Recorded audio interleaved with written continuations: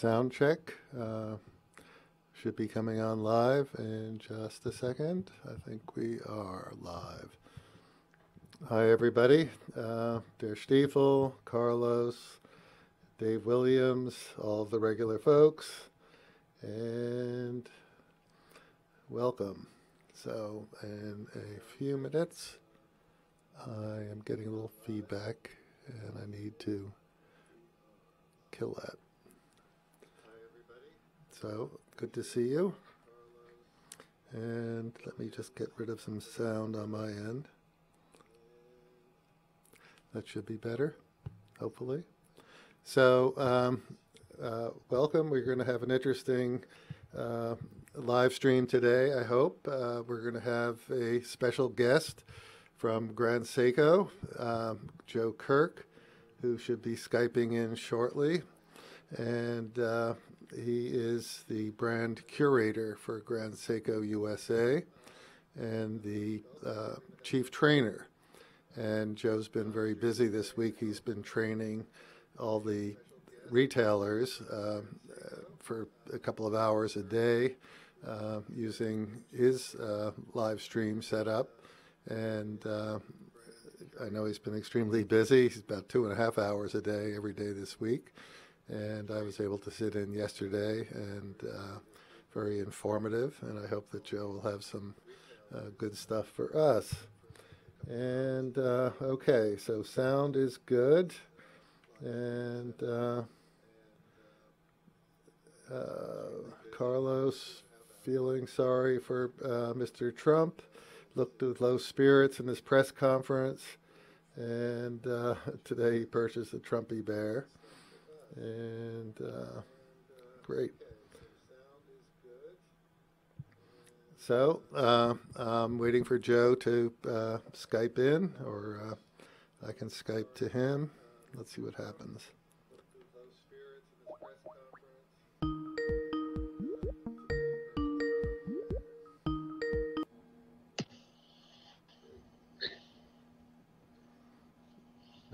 Oh, there you are. There we go.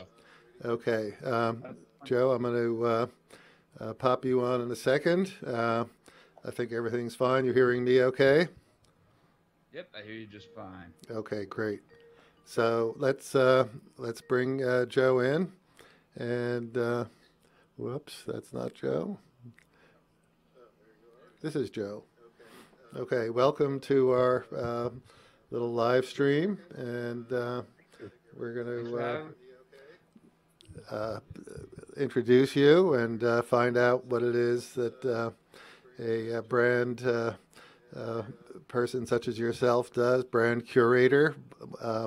What's your job description, Joe? Where to begin? So, basically what my role started as with at least I'm based out of the corporate offices. I was at the boutique in Miami for a couple of years before I came to New Jersey, New York area. But as opposed to working in the boutique now, what my role entails is mostly training. So I do all the technical training and training for all of our retail partners across the country, as well as our boutiques. And I also work with a lot of media, furthering education on Grand Seiko. So really, that's what my title is really just kind of watch nerd for Grand Seiko. And you certainly are. I haven't seen you stumped yet with any questions. So you're pretty remarkable. So how many times have you visited the facilities over there in Japan? I've only been now twice. I was supposed to be there, I believe yourself as well, just this last month. At the beginning of March, we were supposed to be there for the GS Summit, but unfortunately, due to the situation, that was canceled, and now everyday life. Right, back to that. But it's old, so. Okay, great. So we're bringing in a few folks on here. I see Luis R. is on, and got about 17 folks watching, and I urge those who... I'm it myself here, so... Yeah, you just listen to the Skype. Don't listen to the other thing. Volume's up and around on that one. So Yeah, no worries. so you gotta be careful about that. Get a little confused. So anyhow, now you're here. I think some of us like to hear about what's new that you can discuss. We obviously haven't had a reveal on all of the 2020 novelties given the circumstances. But there's some technical advances that I think are pretty exciting that you might want to brief us on, if you will.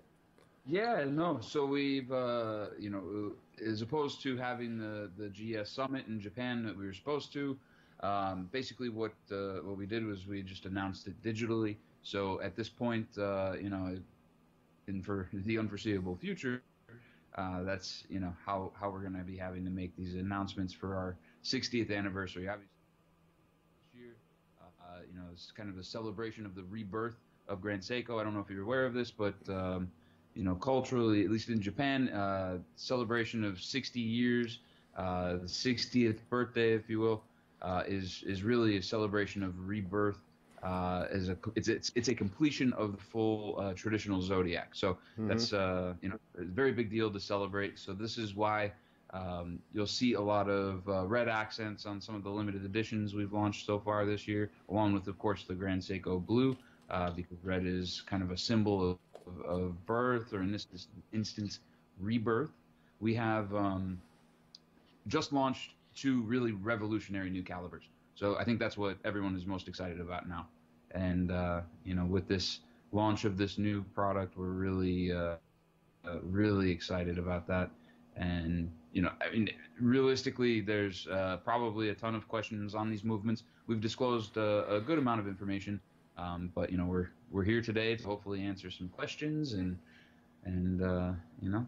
give people some more info. Okay, great.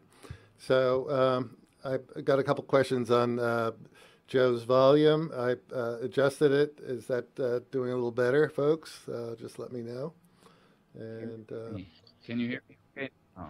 I can hear you fine. Someone on the chat has indicated it was a little bit low, so I think we're good. So what about these new thinner movements? What's going on with them? So the new thinner movements, aside from being thinner, there's a lot going on with them. We've made advancements in terms of duration, in terms of technology. Depending on what you're talking about, we have spring drive, we have high beat now. So these 2 new movement types are, really, groundbreaking in a lot of different ways. So very much pushing the envelope in terms of what we were doing in the past, and kind of paving a new path for ourselves in the future. So if you'd like, I can share some slides with you that kind of go over the topic. Just to let me jump on here real quick and pull this up for you. All right. Losing your voice, Joe. Still losing my voice. Okay, there you are. Okay, I'm sorry. Yep. Bear with me. I'm just pulling up this slide here. Okay, great. Thank you. Switch it over to the screen share.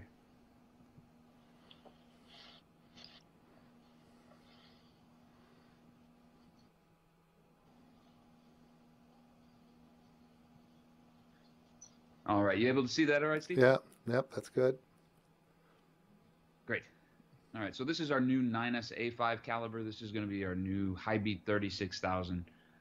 Basically, what we've done is we've evolved in every single form of watchmaking. So first and foremost, we're coming out with the first overcoil ever used in Grand Seiko, which is pretty revolutionary in its own right for the brand. But also the fact that we developed this overcoil, which there's a lot of patented aspects to this movement, and some of which are pertaining to this. We actually determined the optimal shape of this overcoil based on 80,000 different simulations. So 80,000 simulations to determine this one shape before we could really even start progressing into manufacturing it. So a lot of work went into the development there. Okay, so what does that overcoil buy you functionally? What an overcoil does is it prevents. I don't know, can you see my mouse moving there? I can see the mouse. Right. Yeah.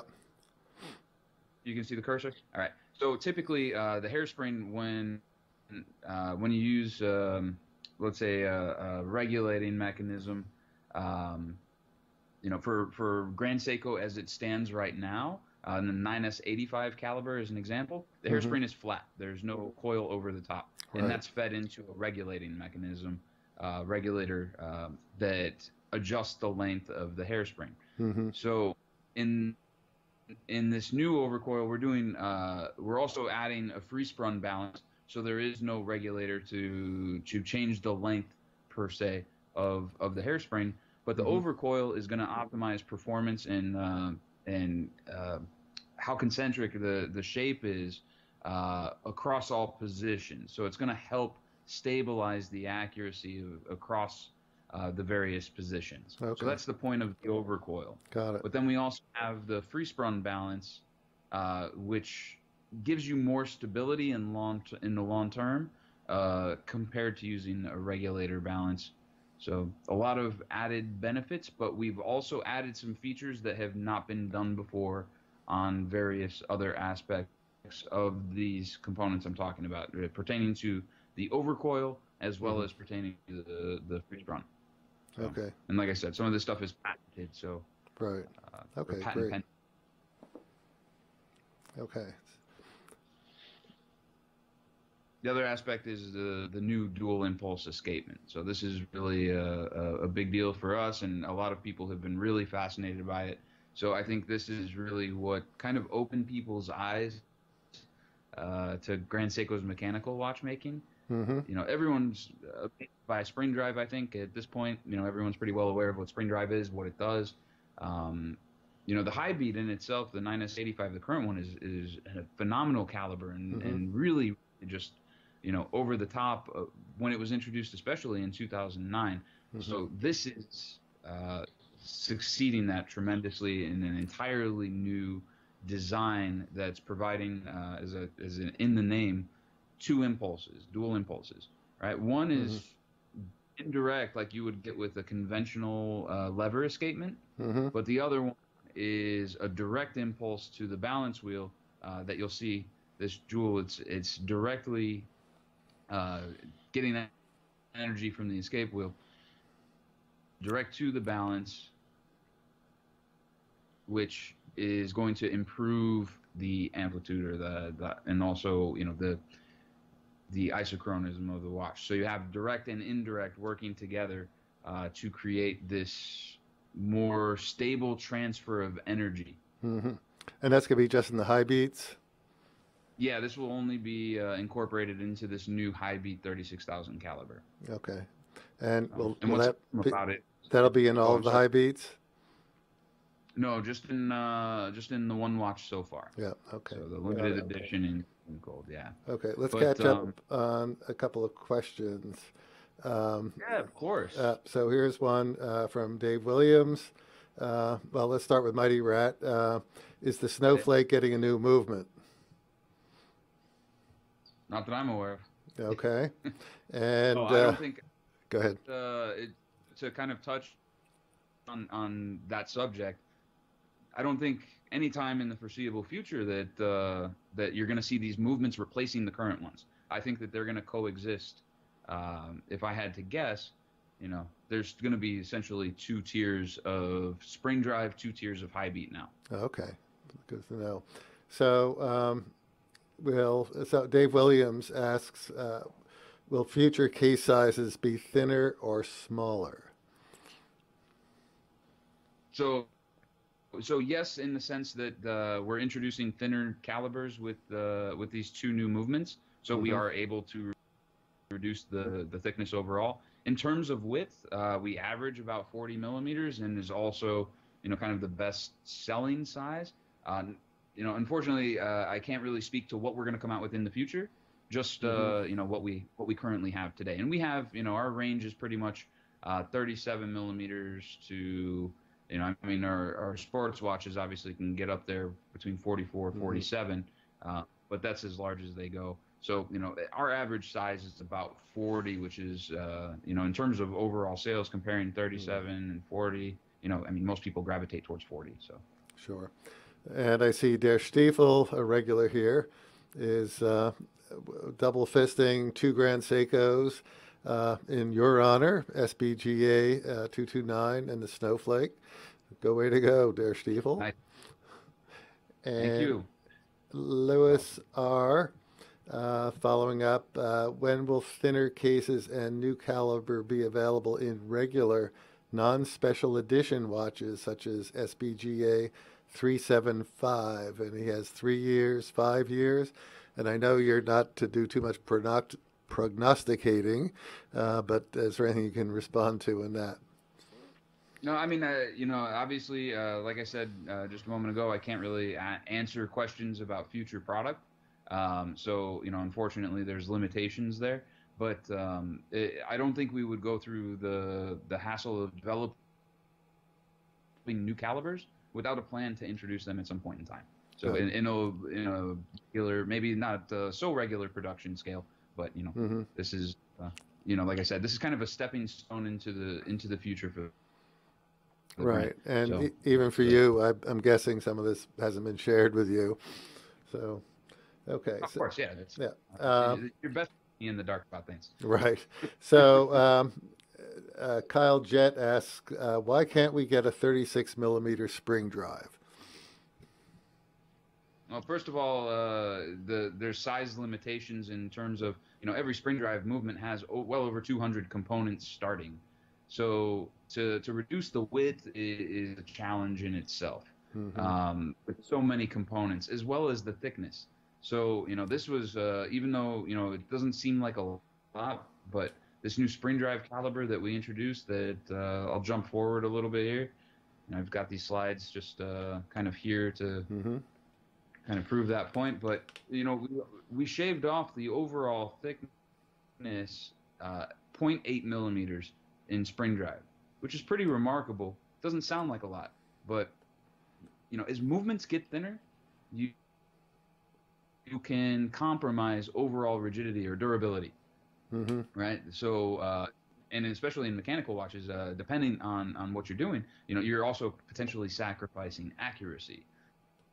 Right. So to make thinner movements, first and foremost, we need to make sure that they have the durability that falls in line with Grand Seiko's standards in terms of robustness. So and longevity. Mm-hmm. The parts are made thicker and more robust in order to preserve the lifespan, make sure that the watch works well, and of course performs well.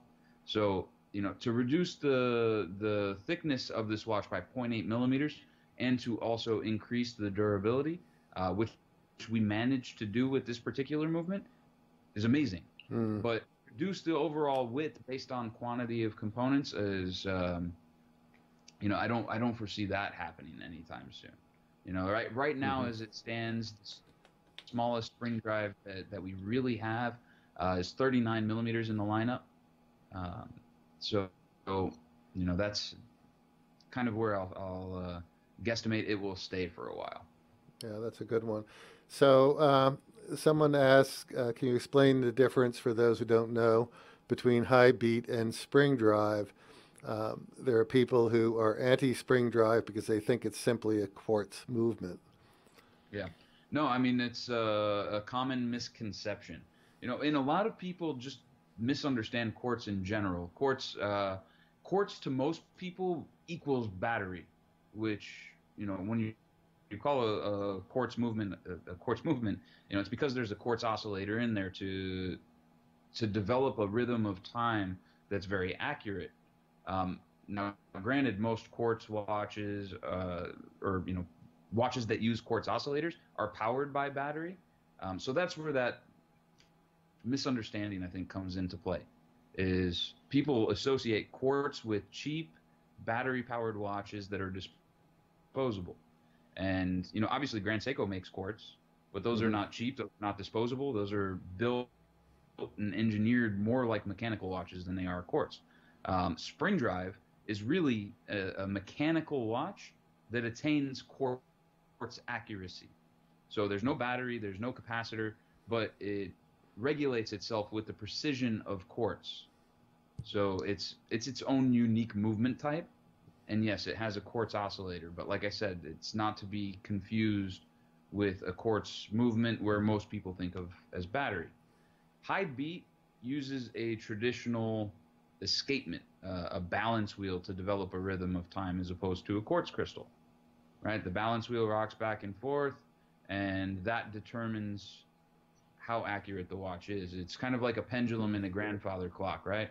Grandfather clock pendulum swing back, and one complete revolution can be like 1 second, equivalent to 1 second.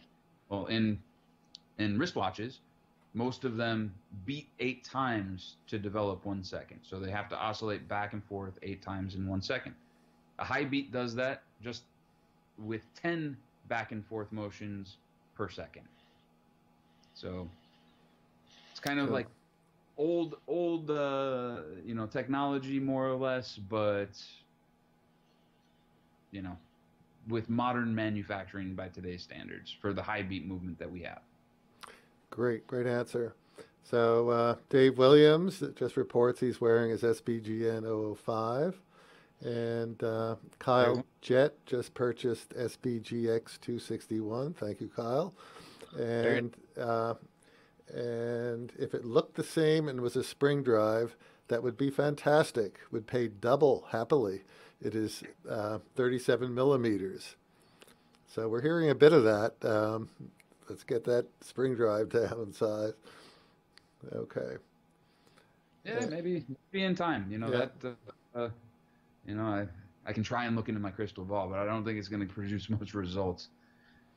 So, Booser asks you to address something that's out of your purview about regular Seikos concerning misaligned chapter rings and bezels. I'm not sure if there's anything you want to say about that. Definitely a different company right now. Yeah, we're basically obviously Seiko and Grand Seiko have split. So as it stands right now, I'm only working for Grand Seiko. So yeah, so not appropriate for him to comment across the aisle, I think, at this point. But we hear you, Buser. And he continues, I would compare spring drive to the Porsche 918 supercar. It's a hybrid able to achieve performance a combustion engine alone cannot. So, good point.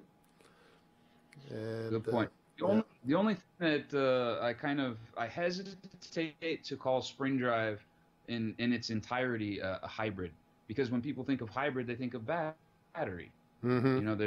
You always have massive battery, right? So with spring drive, realistically, the way I like to describe it is, it's an automatic watch, it's a mechanical watch, but more or less that it has a hybrid escapement. Mm-hmm. And again, it doesn't have storage of energy or electricity. It's all created from mechanical energy, so solely. And all in-house, including the crystal grown in-house as well. So the quartz crystal. So we're getting a little comments on the 9F, and I listened to some of the training yesterday on that, and it's certainly more than just your grandfather's quartz watch. Do you want to talk about that movement a little bit, and either show us a movement or show us you? Either way. Let me jump off of this because I don't have anything really on the quartz caliber prepared. Uh-huh. But let me turn the sharing off. Okay. All right. So that should be off now. If you can confirm that. Yep, we see your face. I'm sorry. No, it's okay. It's okay, Joe. Better than mine. Better than mine. No, not at all. Yeah. But for the 9F quartz, it's really, I think it's gaining a lot of traction. Again, going back to that, people often associate quartz with cheap and disposable, and 9F is not created or engineered that way. Mm-hmm. So, the whole concept is to make a quartz watch with this ultra high precision that you cannot obtain with a mechanical watch or even with a spring drive, that is built to last. Can be handed down to your kid and their kid to the next. This is the concept or the idea behind 9F, because in reality it didn't exist. And now 9F is 27 years old, and it stood the test of time thus far, and I can foresee it lasting many, many decades down the road and still not being irrelevant. Right. And granted, we did launch a new caliber with the independent adjust hour hand just recently, and at the end of January, which you probably have in some of those new limited editions that are coming in. The new 9F 85. So this new caliber is basically the same as it's been, just with that jumping hour hand feature. So 2 years ago, we introduced that GMT, the 9F 86. Believe it or not, our quartz caliber, it has an instantaneous date, just like a mechanical watch does, or would if all mechanical watches, let's say, had them. But if you can think of a mechanical watch with an instantaneous date, the quartz, the 9F quartz, is the only quartz watch in the world that has that same type of feature that's not driven by like an electronic motor or anything. It's all done, with spring levers and a lot of people ask why we don't ever do a perpetual calendar in 9F. That's the reason. The instantaneous date is fully mechanical. So if we were to ever do a perpetual calendar in 9F, I would imagine that it would have to be engineered mechanically, just like you would find in an automatic watch or a manual wind watch. So it would probably make for a very expensive quartz movement. Right. But adding the GMT made it very difficult to retain that instantaneous date feature. So this is a kind of a big breakthrough in some of the components used for that quick set. Okay, good. So Imre Music's new name to me asks, is it possible to make an anti-magnetic spring drive?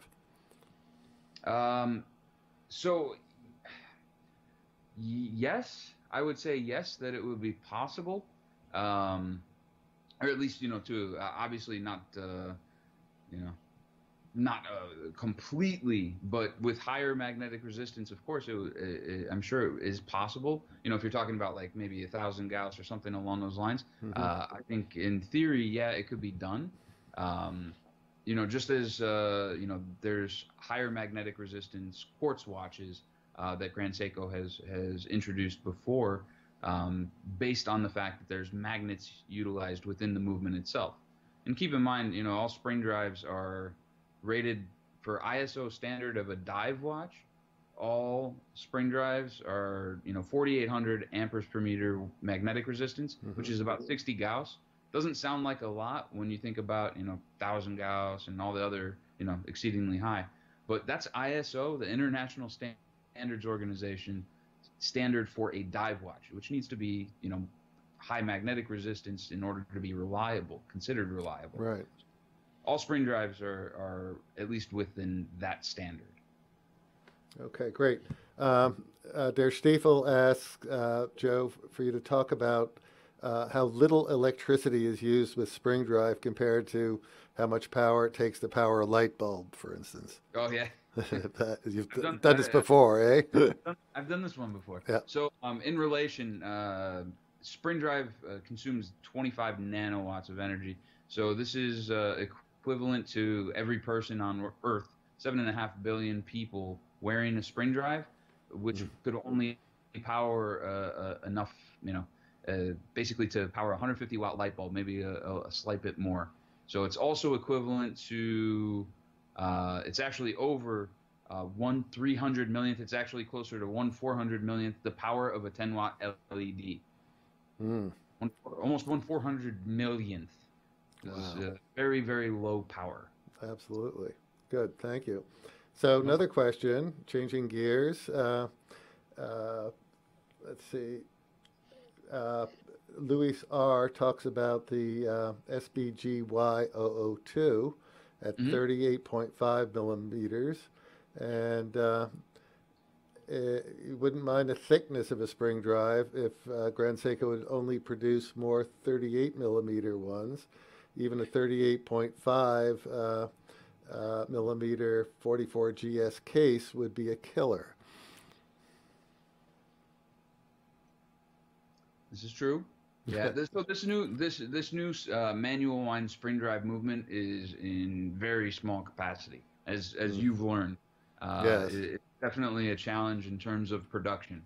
Yeah. So this is this is not something, maybe we introduced it last year. We made 700 in steel, and we're making very small quantities of the gold. As you've seen so far, there's nothing this year in steel, and I think a lot of people are sad about that. But it's just kind of showing you that we're not at a big capacity for this particular caliber. Not that any Grand Seiko is a very big capacity, but this is an expression of that. So very, very limited quantities on all of that stuff yet. So you're not going to see, probably for some time. So changing gears a bit, no pun intended. Are there any YouTube channels that you follow, watch related? Watch related. I mean, most of the bigger name medias, is really all that I follow, and it's I'm a workaholic a little bit, so you're too busy, I'm right? constantly staring at my computer, but unfortunately, usually not watching too many videos. So okay, there you are. So Andrew Hoffer, also a new name to me here, asks if you're able to make more complications for a spring drive besides GMT date that could be more complicated, like a chronograph or annual calendar. Well, there is a chronograph, so maybe you can address that. Yeah, and to give you an idea of the complexity of just making a chronograph GMT, that is a grand complication. And, I'm sure I've heard this enough already, but there's over 400 components in the spring drive chronograph GMT. You could be looking at a split-second chronograph with a perpetual calendar, and it would be roughly the same quantity of components in that type of movement. So again, you're gonna run into an issue of space, I think, to really be able to do it all, because these spring drive movements are so complex and have such a high quantity of components. Right. So, by the way, on the Little Treasury YouTube channel, and there is one, we're on the CraigShipp channel right now. I have a video of the assembly of a spring drive chronograph here in the store when we had a watchmaker in from Japan demonstrating it. So that's had almost 100,000 views.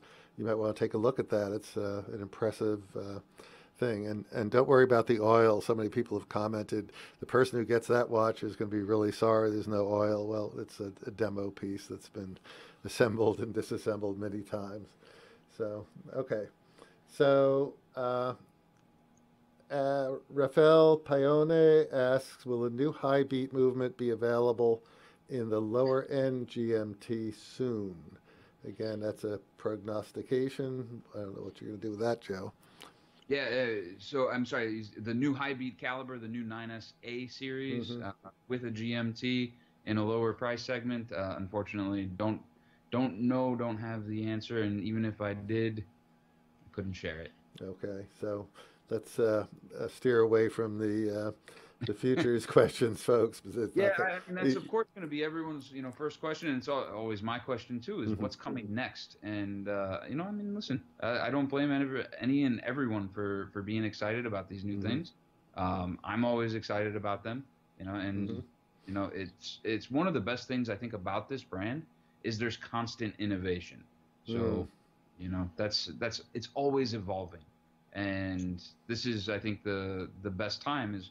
We're showcasing that we have come up with this idea, so I don't think it's gonna, go stale. I don't think they're just gonna come up with one watch and be done with it. But yeah, they will evolve. So Booser asks that, remarks that Grand Seiko seems to release many limited and special editions.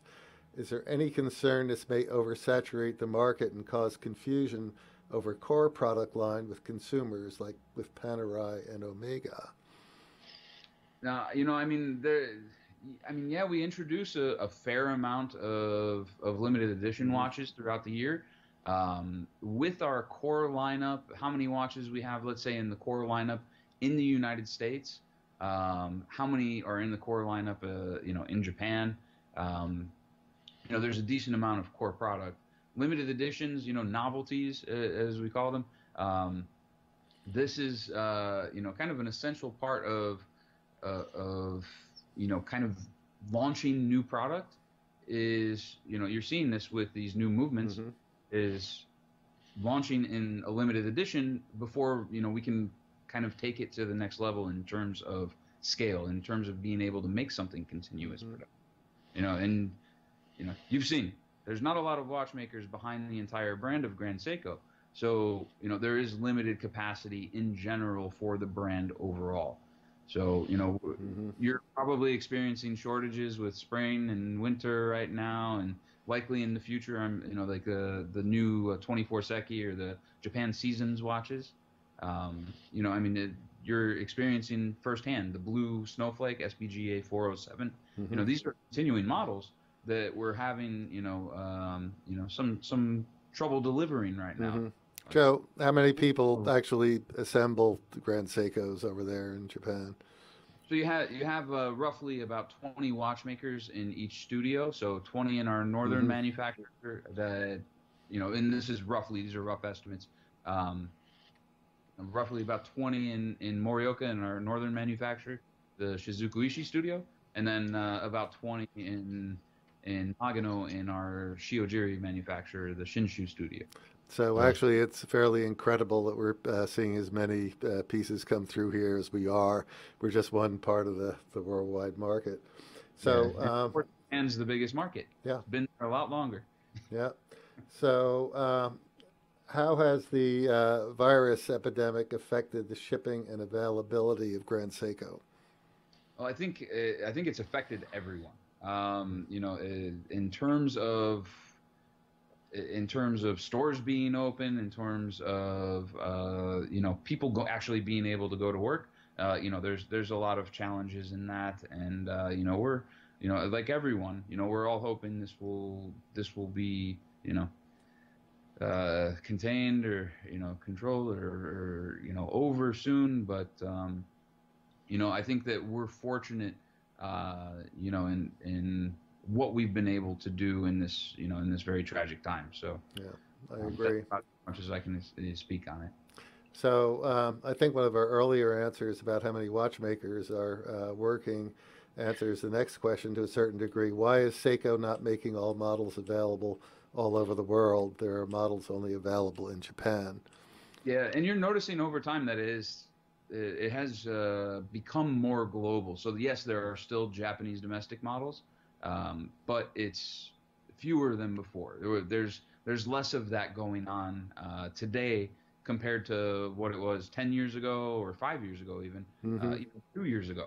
It's a very big difference from then to now. So I think there will always be regional exclusive models. You're seeing that with U.S. exclusive models. You're seeing that. You've been seeing that with Japanese domestic models, but there will always be some regional stuff, but it's becoming more of a global brand today, and I think it will continue from that path without a doubt. Okay, so Der Stiefel asks about the awesome limited silk Grand Seiko pocket squares that you hooked him up with at watch time. Those are very limited, right? Wear it all the time and love it. Awesome. Well, no, I'm glad to hear that, because I don't even know if we have any more. Yeah, I think the goodies pipeline has been drying up a little bit. It certainly has. And I think that might be a consequence of what's going on with the epidemic here. So yeah, that will also be affected because of it too. Okay, so here's a good one. Any plans to enter the smartwatch arena? For Grand Seiko? Yeah. I don't foresee that. I don't think there's a reason to. No. Could Seiko potentially? I don't know, but no, I don't ever see that happening for Grand Seiko. Right. So then someone asks, does Grand Seiko hold trademarks on the Snowflake name, or is that still just a nickname? No, that was just a nickname. It's it started as kind of like an internal nickname that spread Mm-hmm. to us. At least the first time I heard it, which was back at around 2011, I want to say, maybe the end of Mm-hmm. 2010, 2011, was from someone from the factory. So that was the first time I had ever heard it. Mm-hmm. Um, and it's I don't think it was intended to stick, but it Mm-hmm. did. Yep. So So I think they're more into holding patents than trademarks at this point. So let's see. So this is a good one. Joe, what would be your ultimate three-piece Grand Seiko combo meal deal? ooh, man, Ooh, yeah, that's a good one, isn't that it? is certainly tough. Yeah. Well, I have to say that the pinnacle in Spring Drive to me so far, um, I would actually say is probably the 8-day Power Reserve in Platinum. I think that's one of the finest watches that we have made, and I mean, with good reason. Obviously, this is going to be way out of my price range. It's not Mm. something that I can just dive into. Same goes also for this high beat. So as most people know about me, I'm constantly wearing a Spring Drive and a high beat at the same time, because those are the two pinnacles of Grand Seiko. So the 9R01 caliber I find to be like the best of Spring Drive. This new caliber though, could be doesn't have the hand finishing, but we can touch on that on another time. The high beat that we're just introducing now would also be another pinnacle piece, but again, way out of the price range. Um, so I think to stick to a more normal price tag, I would say that I have most of everything that I want. Snowflake is still to this day one of my favorite pieces Mm-hmm. that I have owned and I still own, of course. The High Beat GMT, SBGJ 203 with the black dial and red GMT hand. Mm-hmm. You always see on my wrist. I'll switch out the Spring Drive Snowflake. I'll wear the chronograph. I'll wear other ones. But the High Beat GMT is kind of always the same. Mm. So I've been considering getting it with the white dial and the blue GMT hand too. And Mm. I already own that with Seiko Grand Seiko dial. So, oh, you And want? Okay, you do. So you're talking about the SBGJ 201, is that right? I have the 203, and I No, have the but zero. you said the 201's the white dial version, One right? I would even consider adding, yeah, Yeah. because it's Well, I like white and blue. yeah, we have But one here, Joe. If you're interested, give me a call. oh, awesome! Yeah. All right. Okay. Good. We'll talk. Yeah. So, So I mean, I could live with just two watches, yeah, maybe. maybe. Yeah. So, a functional question: if you wear the watch only on weekends, should you keep the watch winder keep it on a watch winder, or just hand wind it when it wears down, and will either cause damage to the movement? I mean, personally, I kind of stopped using winders. I still own winders, and I certainly see the relevance to them. Spring Drive with a 3-day power reserve, you might as well just manually wind that one. Mm-hmm. High beat with 55-hour power reserve, I see a little more practical sense to use a winder because it's a little bit shorter. Mm-hmm. But you know, I like winding my watches, so I don't Yeah, mind. I'm with you. I dropped using a winder. I like to interact with a piece. Yep. So Robert Harlan says his next piece will be the blue dial gold bezel GMT SBGE 248. Yeah, that's a great piece. Is that boutique only? No, No, it's not. no, it's boutique only, but another piece that's been very staggered allocation. So Ah.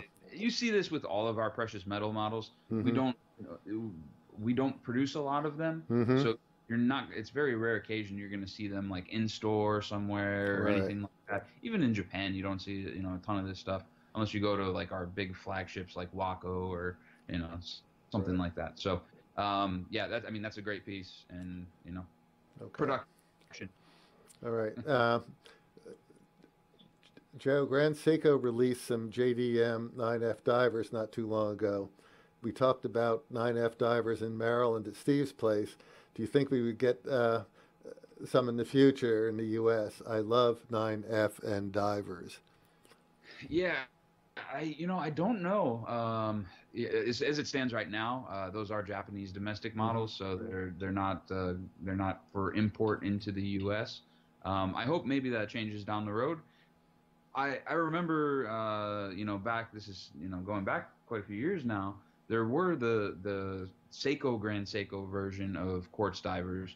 And, back when I was on the retail side, like yourself, they sold very well, but it wasn't huge. I would expect it to be huge. I mean, I thought they were amazing, and the ones are awesome too, but I don't know if they're, kind of scaling them back and keeping them in Japan because they're, potentially not, going to be big sellers for around $4+ grand. I don't know. I couldn't answer that question, but I think with 9F gaining great acceptance, at least in this group, I think they would be great sellers. Yeah. So are you getting tired out, or can we ask a few more questions of you? No, I'm good for a few more questions. Okay, great. Booser asks, how did Nissan and Grand Seiko come together to collaborate on that crazy ceramic chronograph?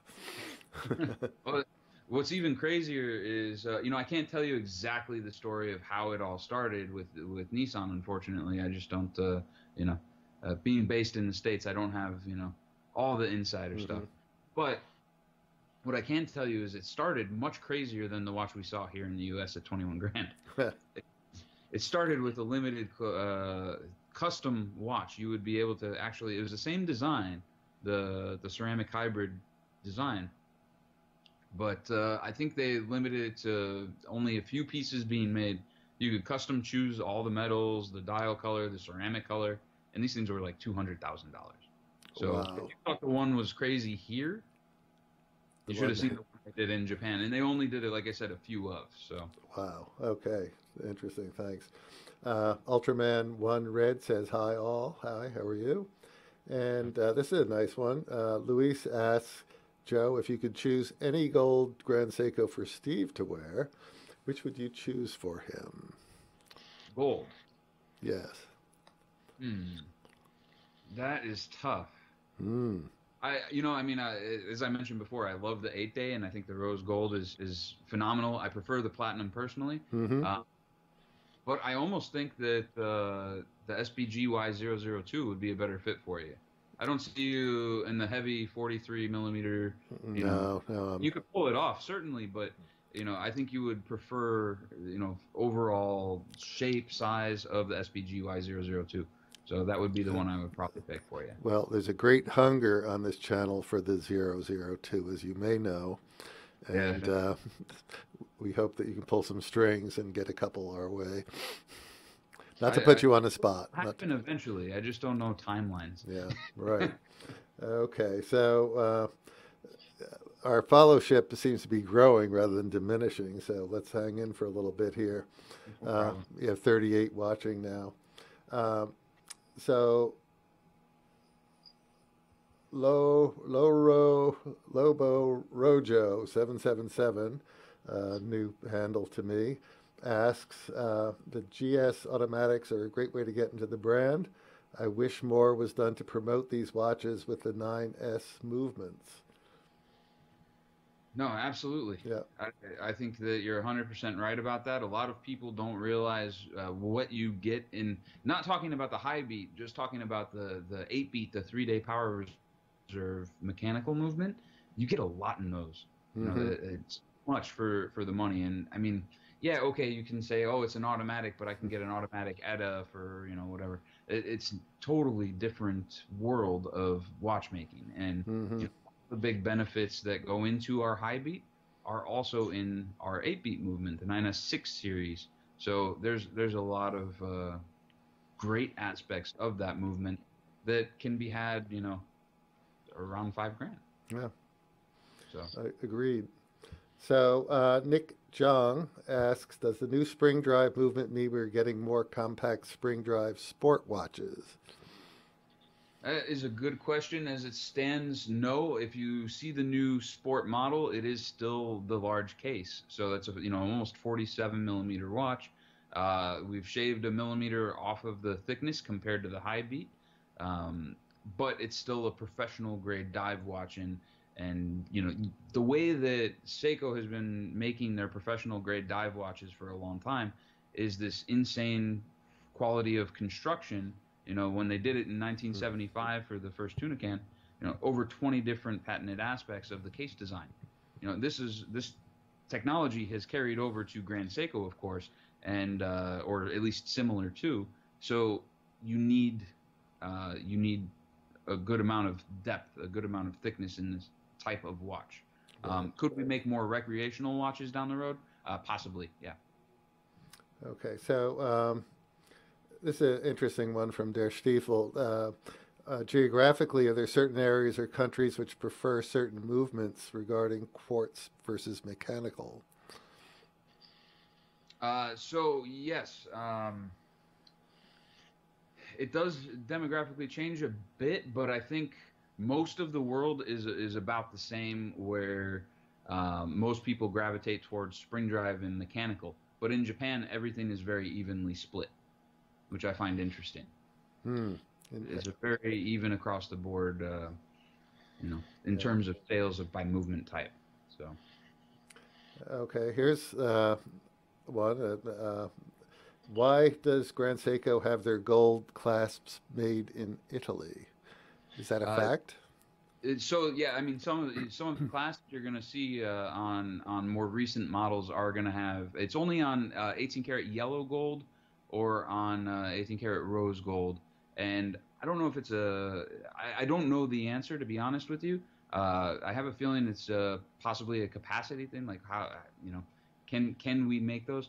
You'll notice though, all the platinum and white is done in Japan. Still is Japan. So I don't know 100% what the answer is.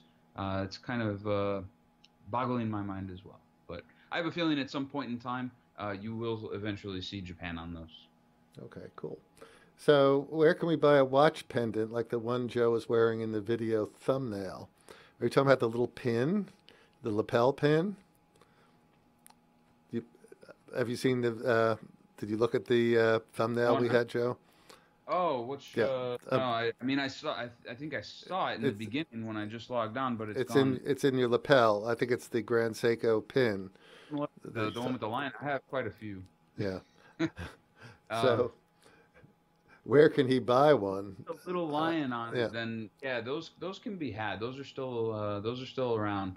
If it was a little one that's in the shape of a black ceramic chronograph, those are not around. The ones that are shaped like watches were only distributed at the GS9 Club. So those are very hard to come by, and I have a feeling that might have been what I was wearing. If it's a lion, they can be around. Right. Like with a gift with purchase? Yeah, of course. Yeah, something like that. Yeah. Okay. So another question. I wish Grand Seiko would offer quartz divers here. We've just talked about that, and also offer more non-date Grand Seikos. I bought my SBGX 261 and SBGN 009 from Steve, but had to buy my Grand Seiko SBGX 335 from Japan. No, that's the way it is. Yeah. I agree with that. We would much rather you buy them in the U.S., but unfortunately, they do hold things to to certain markets. So, in Japan, obviously, having 50 years ahead of us in terms of sales of Grand Seiko, they always the Japanese market does still come first, of course. Right. So, Joe, wrist check. He knows you're wearing two watches. What's on the wrist?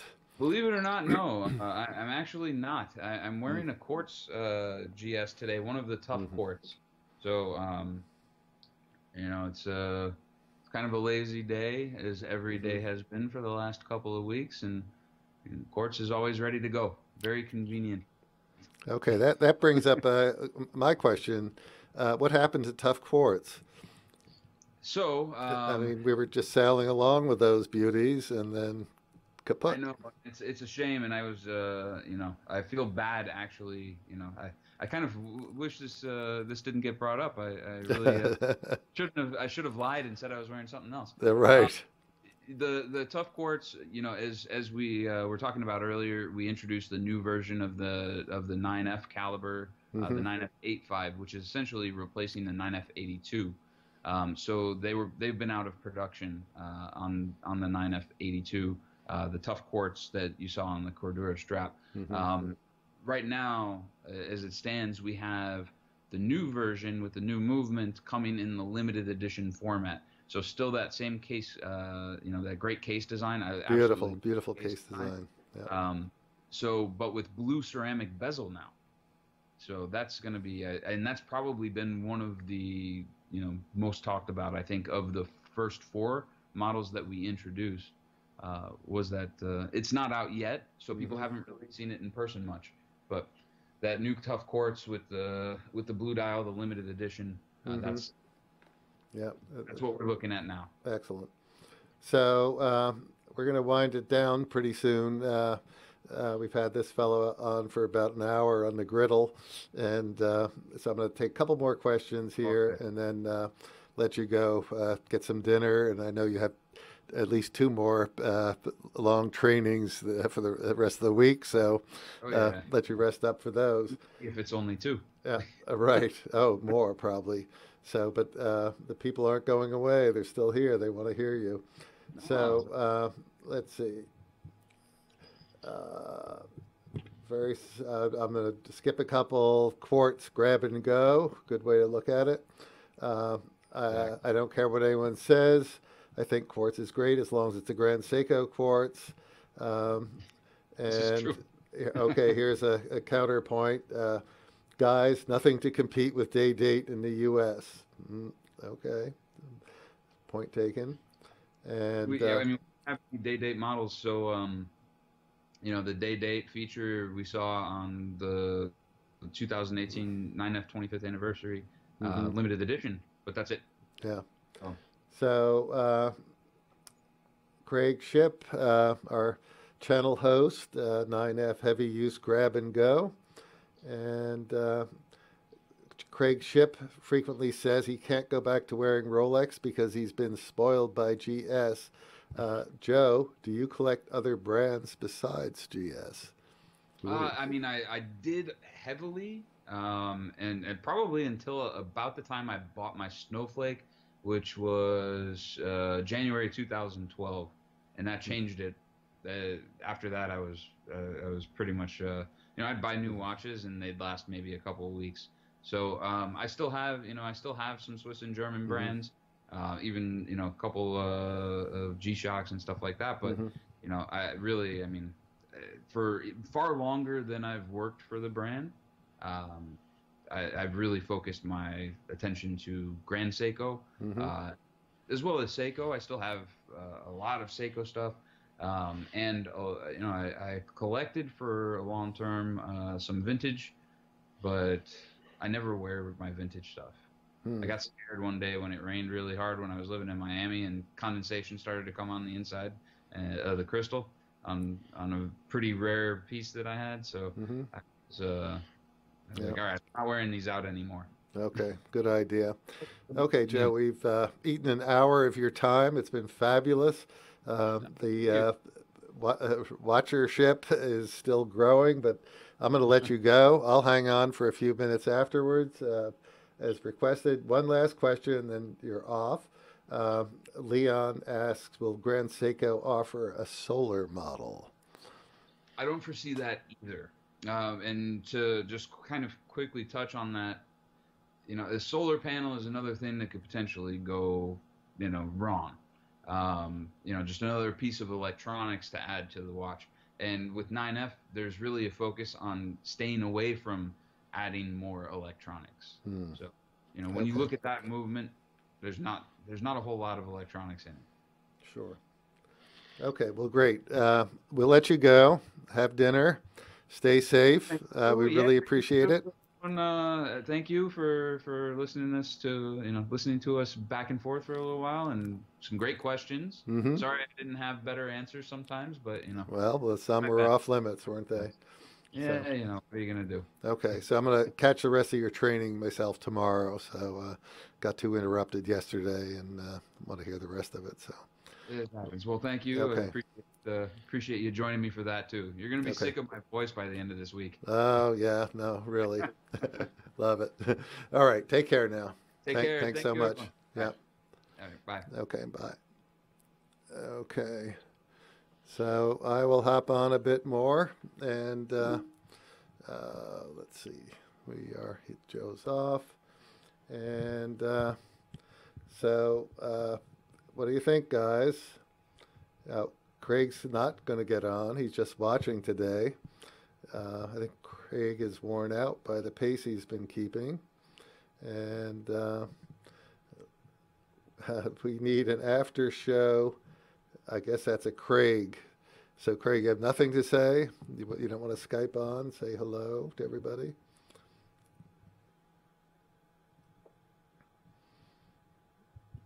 Oh, they're really begging for it. Craig probably didn't shave today, and he's not wearing a press shirt, is my guess. What do you think? Okay, so if nothing else is going on, this is, I think, has been a fabulous show. Joe is unbelievable in terms of his knowledge of the brand, and obviously is a great representative for Grand Seiko. And we've enjoyed having him here at the store, and have seen him in many events in Switzerland and elsewhere.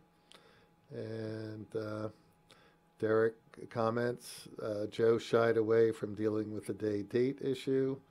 And David, any watches do I want to show you? I just have two out. I have the Snowflake. We'll just touch on that guy again. And I also have the SBGP007, the blue dial novelty, which I will put up. And beautiful piece. And that is blue. There, we're nice focus. And that's the high accuracy quartz. And with independent hour hand. So, and there Stiefel asks, did I see his last comment about the GS and the Zodiac? Sorry, I didn't. Actually, there's just two of us here in the store, my wife and myself. Everybody else is working from home, and we are swamped with questions, phone, text from our website, emails, whatever. So I'm very behind and have to apologize to folks for that. But I think you understand under the circumstances. And did anything surprise me today about what I heard? I had just listened to Joe yesterday in the retailer training, and so I learned a few pieces, a few things from that about the movements, but nothing else surprising. I think not so much. And will I be offering those GS pins? If I can get my hands on them. We've just had a discussion about the little the goodies, the gifts with purchase, and that pipeline's drying up a little bit due to the problems that we're having with the virus. So when things get back to normal or more toward normal, we will definitely reach out to try to get them, and the hats and the other things we're able to provide with when you buy a watch from us. And okay, good to be busy. It is. So that is it. Just reminding everybody, although we're not fully present here in our store. We are almost fully operational. We set everybody up working from home. We're going to be producing some nice videos that will be on our website, on Facebook, and some will be on YouTube, either here or on the Little Treasury channel. And a question from Der Stiefel, interested in SBG N001 and that Zodiac. Okay, if you have them. SBG N001 is long gone. That sort of stuttered a little bit in the beginning. I think people were taken aback by the look and went a little slowly, and then wham, they were all gone. So, and I haven't seen any on the pre-owned market either. So, sorry about that. We can talk about the Zodiac offline. And Kyle Jett loves the GS hat, by the way. We sent him one with his piece, and they make a nice hat indeed. And I have to be honest, I think that was the last one until we get replenished. But don't let that keep you from purchasing your next Grand Seiko. Okay. So, Tom Austin, hi. We're just on the way off. And if anybody else has anything to contribute, let's do it now. Otherwise, I'm going to grab my little beeper and do my exit. Okay, so 33 watching. If you like this show, please click like and share it and follow the channel if you're new here. Okay, so that's it. I'm going home for dinner, and appreciate you all getting aboard.